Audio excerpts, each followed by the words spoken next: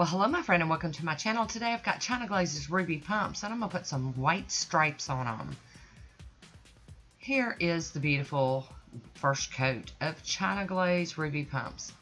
I don't wear red hardly ever. It's just not a color I gravitate to.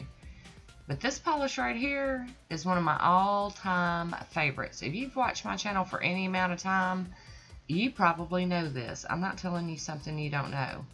I've gone through 4 bottles. I'm not talking minis or deluxe minis. We're talking full-size, regular bottles of China Glaze Ruby Pumps. I love this. I don't know what it is, but something about this polish speaks to me, sings to me, and dances in my direction. I love it. So here we go with our second coat of Ruby Pumps. And it's got a great formula, and the sparkle and shine looks just like Dorothy's Ruby Pumps from Wizard of Oz. And it is one of my favorite Christmas colors every year to use. Here we go. We've already done a little bit of cleanup. I didn't get too messy with it. But we're going to put some top coat on this, and I'm going to let it completely dry, and then we're going to do some stamping. And I will warn you, today's stamping did not turn out like I had envisioned it. But needless to say, I ended up wearing this manicure for 4 or 5 days, which is kind of a record for me. So, hey Woody, what's up? Woody had to jump out here and say hello. Hi, how's everybody doing? So there we go. Look at that. Oh my! Oh, I love it.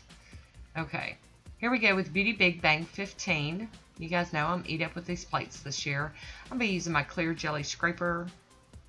And there's the Nicole Diary NS01. It's just the white stamping polish. And today's stamper is just that big, clear, blingy stamper I got from Born Pretty. And here we are. I'm just going to use this little stripe image down on the bottom. And as always, I probably should have only done a few nails or a couple of nails. No, I have to do them all. There we go. It really doesn't look bad from a distance, but when you got up on it, you know, with the curve of my nail, you know, those little stripes got a little squiggly and squirrely looking. But, you know, nobody looks at them as close as I do, so it probably looked pretty good to everybody else. And I did love seeing that Ruby Pumps jump out from underneath those stripes. And in between, I am cleaning that plate off with just some pure acetone and a cotton ball. And using my handy dandy cotton claw. But I just kind of wanted to do something a little basic and simple today. See, there you go. You can see a little bit of wonkiness on that. But it's all good, right? It's all good. Here we go.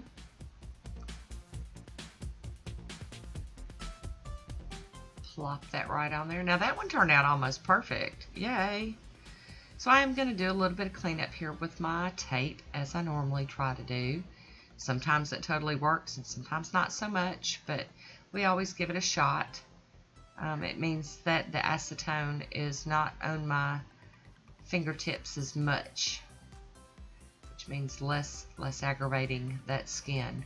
I'm going to be doing some cleanup with my Sonia Tools number 27 brush and some pure acetone and that little blue dampen dish. I got that from 88 Beauty on my last order when I got those nail wheels.